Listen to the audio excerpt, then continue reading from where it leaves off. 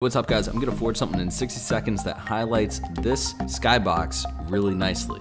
And hopefully it's something that inspires your. First thing I wanna do is I wanna go to natural, cliff large, and start making a cliff face. I'm gonna select one more and push it down so it seems as if it's a cliff. Then I'll go down to foliage and add some more trees. So now that you added the trees, what you wanna do is add some extra cliffs to the side to give this area a bit more scale. Then you can flip the rocks over like this, put them slightly in the ground, to give the rock face a little bit more realism.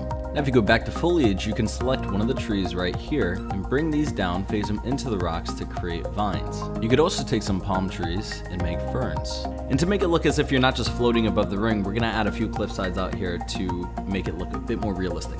Lastly, once you got your terrain set, go back to terrain, select flat small, and then merge that in.